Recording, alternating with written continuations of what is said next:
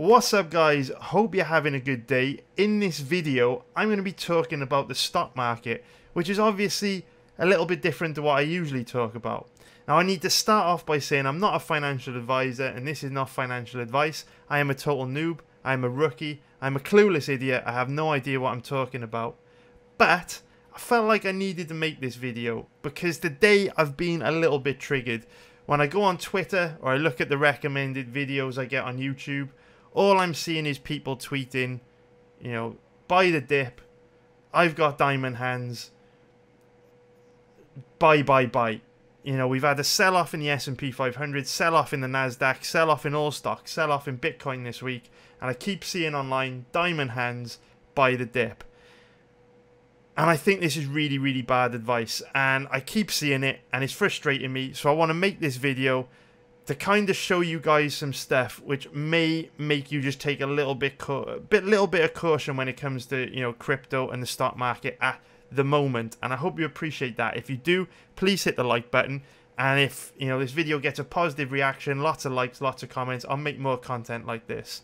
So like I said, I'm not an expert, but I have spent a long time learning technical analysis, and I'm going to be focusing on technical analysis in this video to give us some clues as to what may happen in the stock market next. So obviously this week we've seen, you know, big sell-offs in the S&P 500, crypto, and the Nasdaq.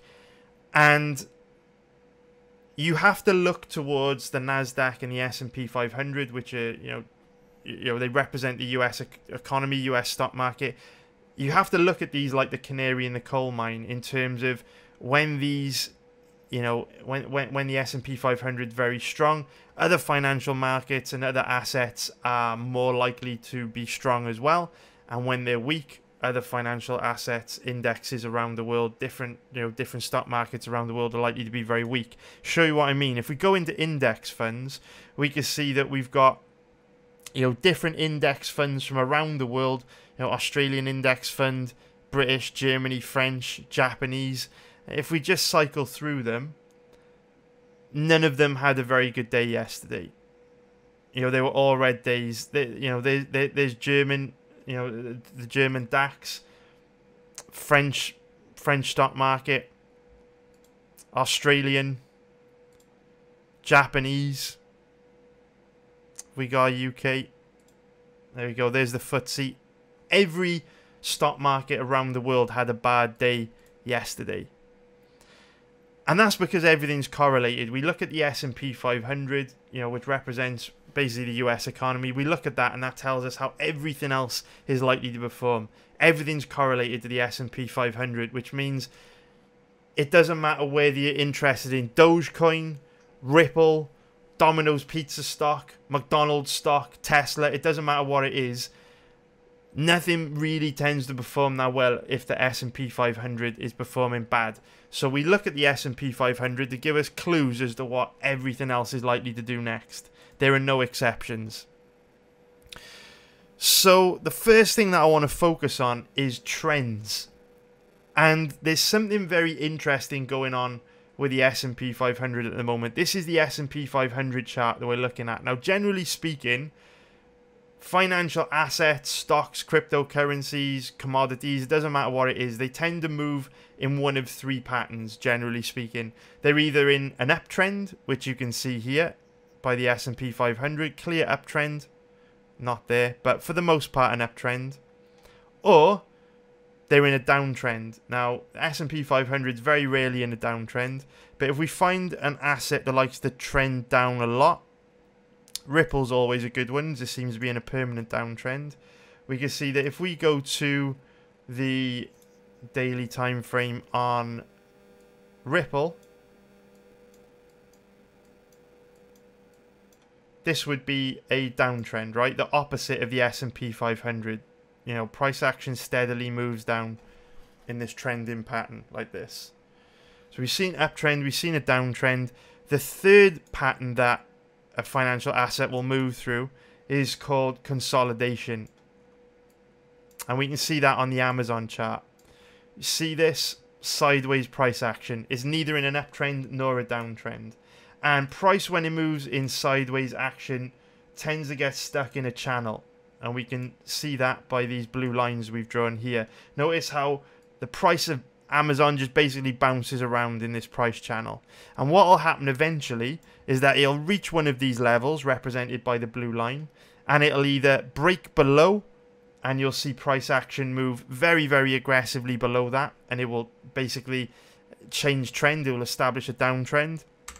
Or it will break up and price will go to the moon, and it'll break out into an uptrend. But those are the three trends. You've got the uptrend, you've got the downtrend, and you've got consolidation.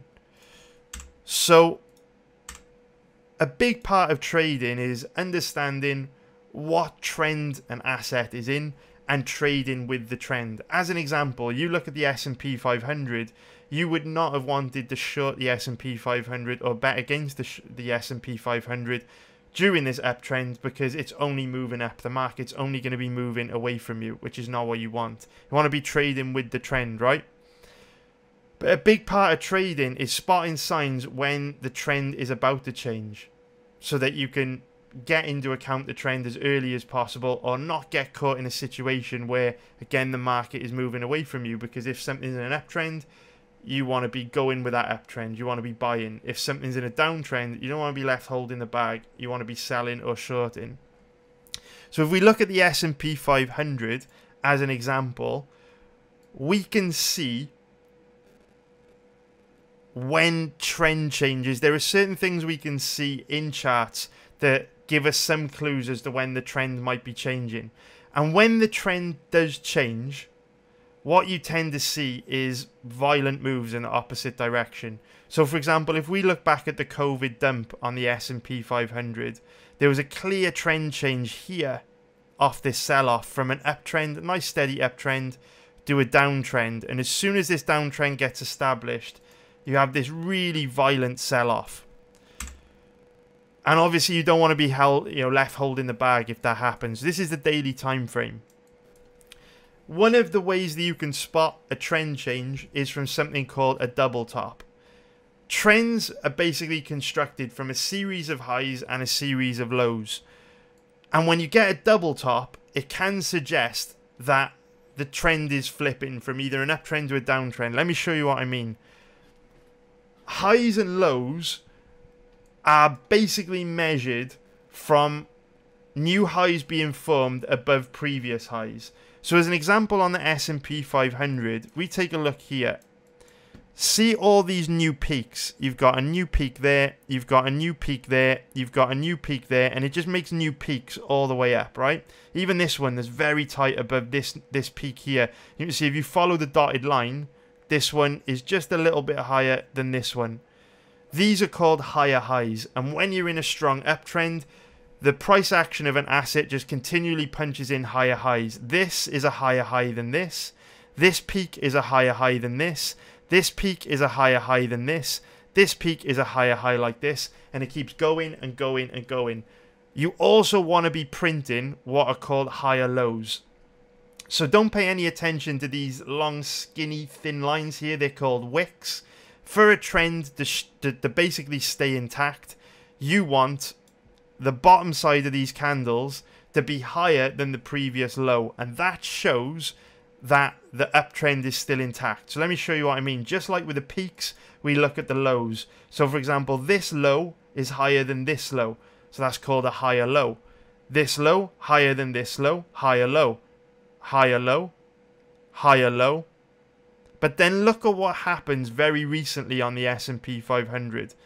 Back on the 29th of January, we broke structure. Look at this uptrend. Okay, higher low, higher low, higher low.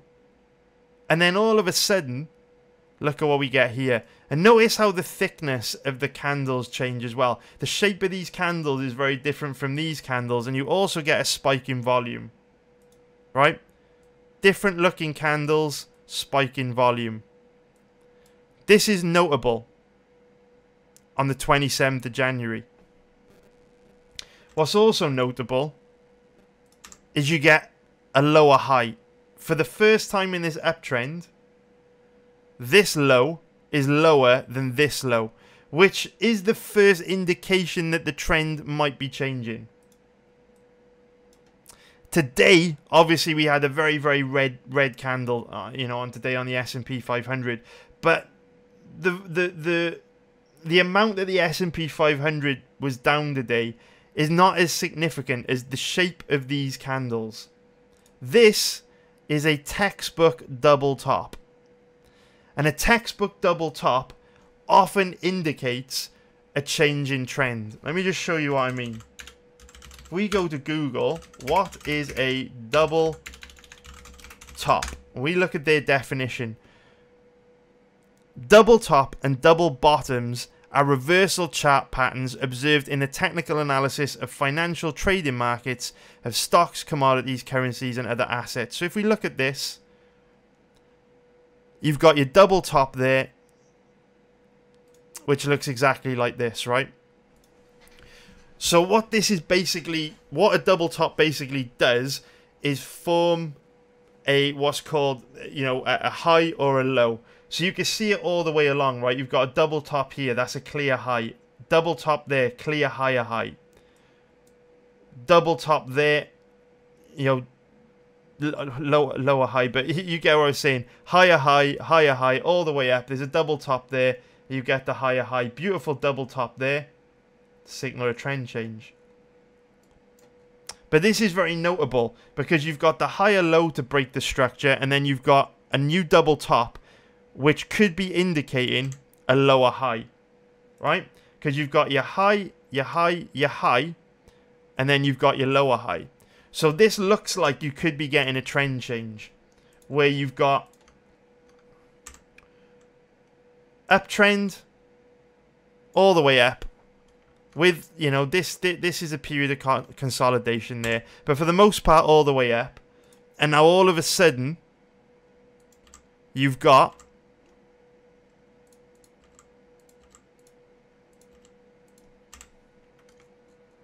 new lower high, double top indicating a lower high.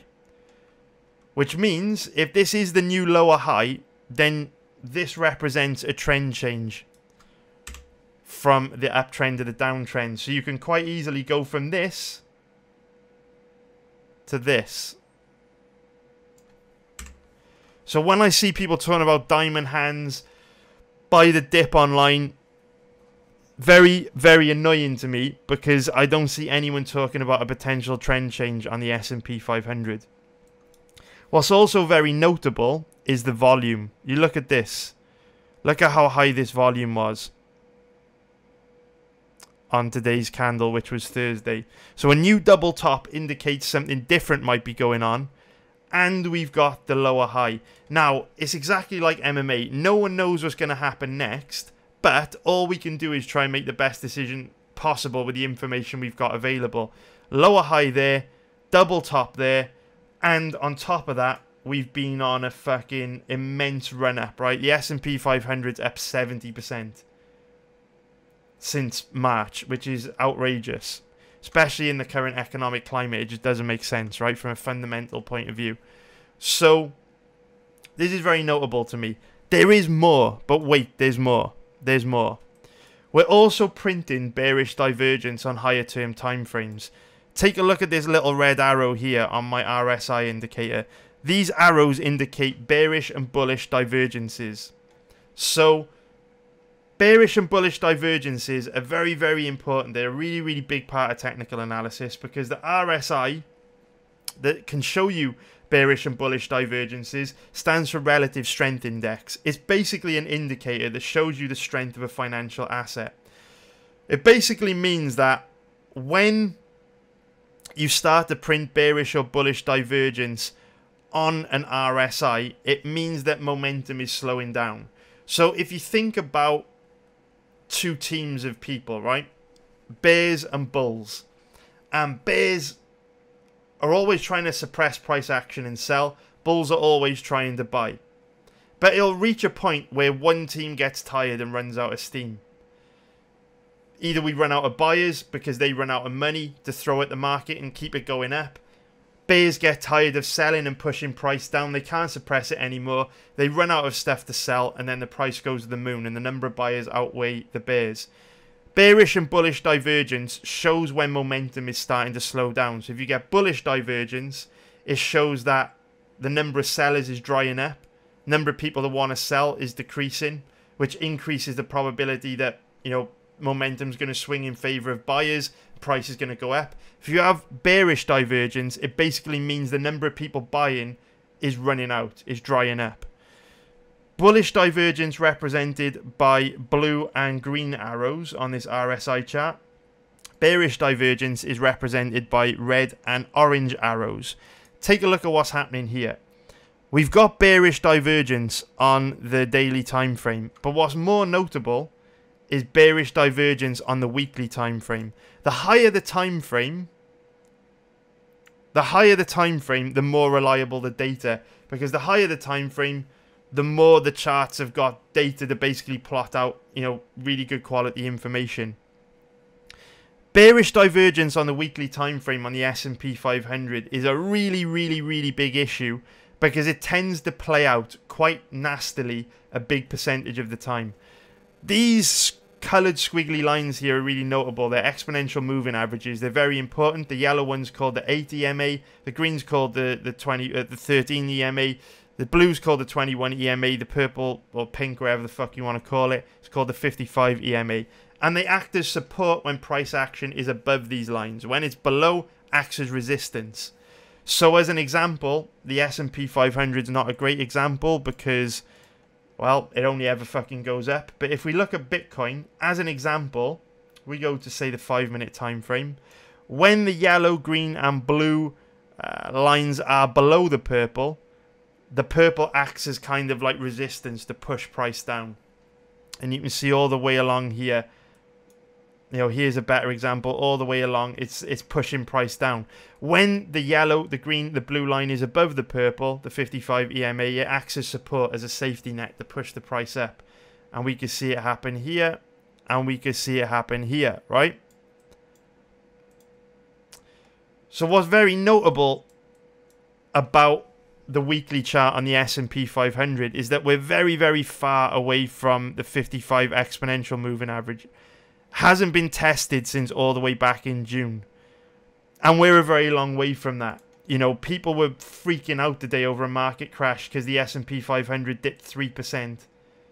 You know, we're still 11% off the 55 EMA, which means things can get real nasty before they get better. And that's notable because look at these two red arrows here. We are printing bearish divergence on the weekly time frame.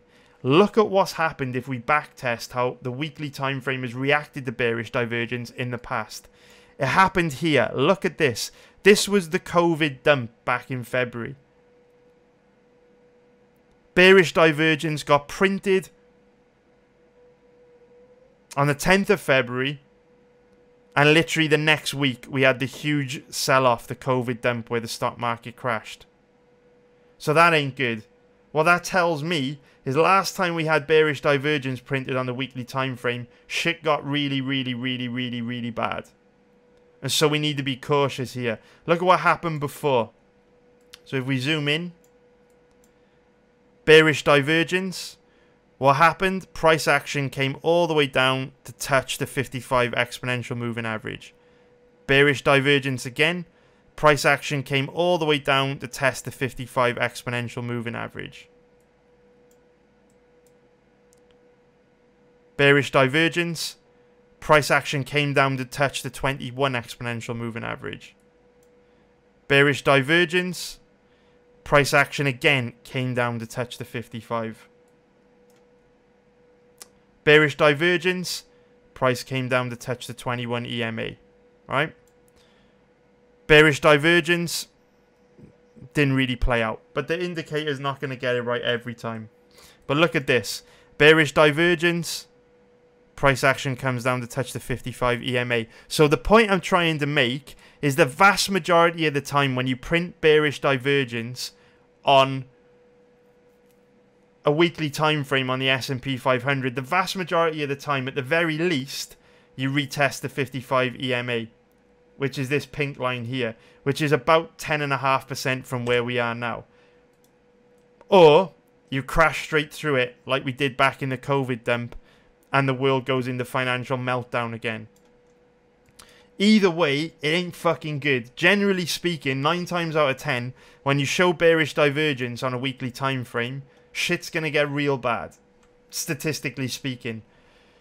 Obviously, no one knows what's about to happen next, but I wanted to talk about these things in this video because, again, I'm getting triggered when I go on Twitter, seeing people telling others to buy the dip, show diamond hands, all this bullshit. The charts do not lie. And no one knows what's going to happen next, but at the very least, we should be cautious. Instead of fucking diamond hands, buy the dip, we should just be a little bit cautious because there's bearish divergence printed on the weekly time frame. And the daily is showing we may have just changed the trend. And what we do know about trend changes, as illustrated here and as illustrated here, when the trend changes, you look at Bitcoin as an example. Actually, Amazon would probably be a better example. But when the trend changes, price moves very quick. So everyone today freaking out over a 3% drop. Shit could get a lot worse before it gets better. So I hope you found that useful. If you did, please hit the like button. Please subscribe if you haven't already. More importantly, leave me a comment. Let me know what you think. Do you enjoy this type of stuff? So, what happens next? Right? What happens next? How do we know what's going to happen next? Because I keep saying in this video, nobody knows what's going to happen next. So why is this video even useful? Why are you still watching, right? Well, technical analysis is a lot like betting on MMA. All we can do is look at all the information available to us and make the best decision possible with the information we've got available. So just like with MMA, we don't 100% know what's going to happen next, but we do have some clues as to what happens next. And so by keeping an eye on things, we can get an early indicator of what's likely to happen next. So straight away at the moment, you want to have a lean, right? When we're researching MMA, we're watching two fighters, we're looking at both fighters' strengths and weaknesses. You start to develop a lean. Do you lean towards this guy or this guy? You want to do exactly the same here. You want to lean bearish or bullish. Right now, because we've got a lower high, a double top indicating a lower high and a lower low, and we've got bearish divergence on the daily, 2-day, weekly on the S&P 500. I'm leaning bearish. I'm on Team Bear right now. But we can pay attention to certain things that let us know what happens next. So where are they? What can happen next, right? So there are a few things that happen next. Remember what we said. When price action is above the 55 exponential moving average, represented by this pink line, the 55 EMA will act as a safety net. So it's not going to be easy for price to drop through here.